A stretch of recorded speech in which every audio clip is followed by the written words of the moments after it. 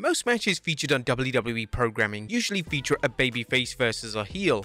For decades, this has been embedded into how companies such as WWE portray pro wrestling, and this is unlikely to ever change. WWE relies on the idea that fans will cheer the babyface and they will boo the dastardly heel. However, this sometimes doesn't always go to plan. Sometimes, particularly in modern wrestling, smarks like to overwhelmingly cheer the heel, and in turn treat the babyface like they're the most detestable wrestler in the entire company. This can usually create problems for WWE, as the narrative they're telling with the match usually goes completely off the rails, but without fail, it always makes for a notable and unique matchup that fans discuss for years to come. Join us now as Wrestlelamia looks at 10 WWE matches where the fans wanted the heel to win. Be sure to subscribe and hit that notification bell for daily wrestling videos, and follow us on Facebook for exclusive lists. We've also relaunched Wrestlelamia, so check that out.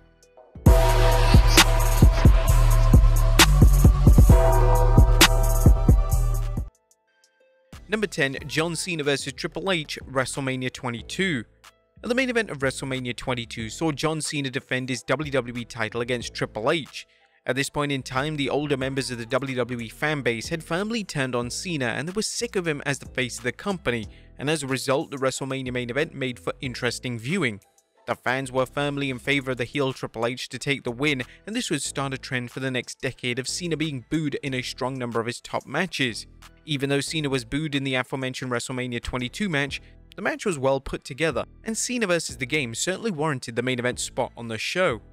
Number 9. Chris Benoit vs. Randy Orton at SummerSlam 2004. SummerSlam 2004, emanating from Toronto, Canada, was a bizarre show in the sense that virtually every babyface in the WWE was booed. Names such as Edge, Eugene, and The Undertaker were booed, and it was as if the Canadian fans were trying to cause as much controversy as humanly possible. The crowd responses continued into the main event as Chris Benoit defended the world title against Randy Orton. In a shocking turn of events, Orton would be heavily cheered for the first time in his career, and when he pinned Benoit to win his first world title, he received a decent reaction from the audience. It wasn't clear if the fans in attendance were disappointed in Benoit's world title reign, so they wanted a new champion, or they were ready to see Orton turn babyface, which would formally happen on Raw the next night. Number 8. Randy Orton vs Triple H, Royal Rumble 2005. Speaking of Randy Orton, his 2004-2005 face turn was a total disaster. Orton was uncomfortable in the role, and his promos and character work came across as disingenuous. When Orton challenged former mentor Triple H for the world title at the 2005 Royal Rumble, Orton's failure as a babyface character came full circle. The crowd firmly sided with Triple H in the match, and this was a wake-up call that WWE badly needed. It was after this matchup that WWE decided that Orton needed to revert back to his villainous persona. Orton would turn heel on the road to WrestleMania 21 and enter into an epic feud with the illustrious Undertaker. Orton would be so good and so convincing in his role as a heel that he would remain a heel for the next 5 years. Number 7. The Rock vs Goldberg, Backlash 2003.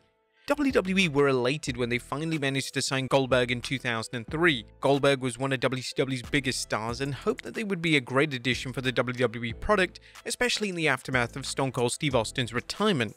Goldberg would be given a major feud to begin his WWE career, and this was with a feud with The Rock that would culminate at the 2003 Backlash event.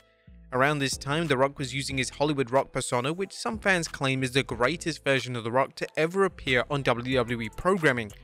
The reactions to Goldberg in the Backlash match started strong, but The Rock's antics as a heel were so incredibly entertaining and funny that the crowd began to cheer for him and boo Goldberg. This would be a bad omen for Goldberg's initial WWE run, as they struggled with his presentation, and it was no surprise that his run lasted just 1 calendar year. Number 6. Becky Lynch vs Charlotte Flair, Last Woman Standing, Evolution 2018. Becky Lynch's heel turn in 2018 was supposed to cement her as a top heel in the women's division. Unfortunately for WWE, it did quite the opposite. The fans loved this new heel character that Lynch was portraying, and she had the Stone Cold effect, where on paper Lynch was a detestable character, but she was so engaging and entertaining that fans couldn't help but love her. When Lynch faced Charlotte Flair in the Last Woman Standing match at the 2018 Evolution event, the crowd treated Lynch like she was the biggest star in the world, as they were into everything she was delivering. Flair was booed throughout the match, which could have been distracting for the multi-time women's champion, but she somehow managed to make it work, and the dynamic enhanced the matchup. Lynch eventually got the win to the sheer delight of the audience, and the match is widely regarded as one of the most acclaimed and beloved women's matches in WWE history. Number 5. Batista vs Alberto Del Rio, Elimination Chamber 2014. It all went wrong for Batista during his 2014 WWE return. They wanted Batista to return as a heroic babyface, but fans as well as Batista knew that he could deliver his finest work as a heel. In a move that is aged like milk, they persisted with the babyface act, and the crowd completely turned on Batista, especially because this came at a time where fans were firmly focused on Daniel Bryan. Batista, following the 2014 Rumble, would face Alberto Del Rio at the Elimination Chamber event, and Batista was met with utter hatred from the audience. Del Rio would be cheered throughout the match, which did create for somewhat a compelling watch, but the chemistry between the two seemed slightly off.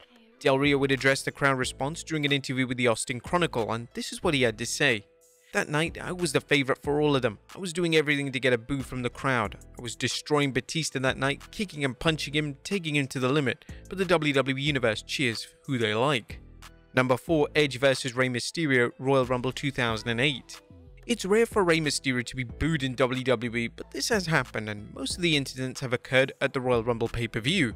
Back in 2008, Edge was set to challenge Rey Mysterio for the world title at the Rumble in Madison Square Garden. The MSG crowd is considered to be one of the wildest crowds there is, and for whatever reason, the crowd decided to boo Mysterio and cheer for Edge.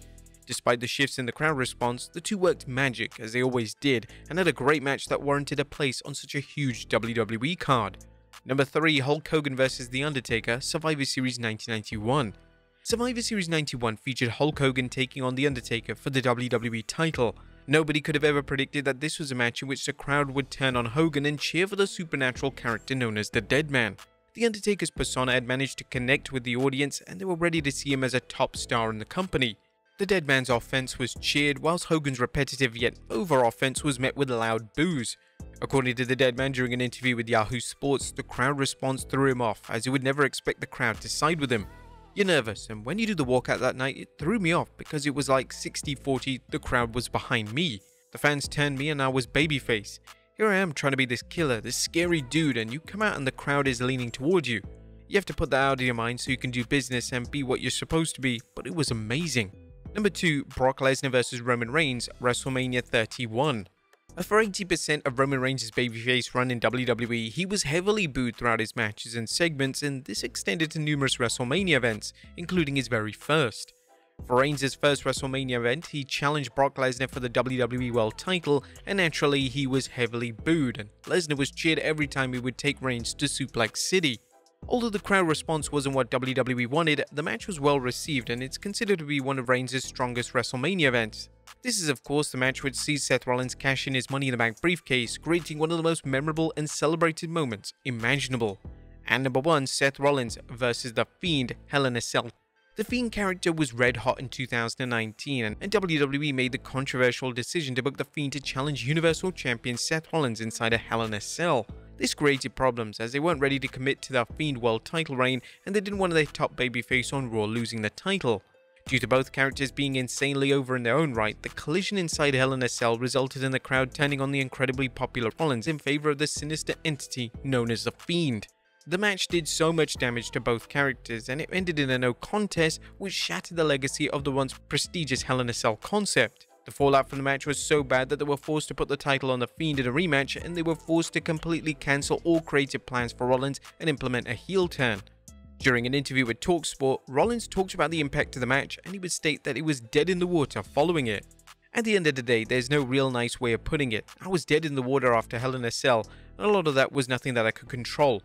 I was left out there as a bit of a scapegoat in that situation, and there was nothing I could do about it, but it was one that I had to face the scrutiny. And really no one cared about me at that point in time, or about how I was feeling, or about how I really went into that moment, that night, and everything that went along with it. No one cared about Seth Rollins and how it affected me or how I was involved in any shape or form, so the writing was on the wall at that point. It was time to hunker down and make some changes, and some of those are tough lessons to learn. Well, there you have it folks, 10 WWE matches where fans wanted the heel to win. Be sure to leave your comments down below, and I'll see you next time with some more wrestling content.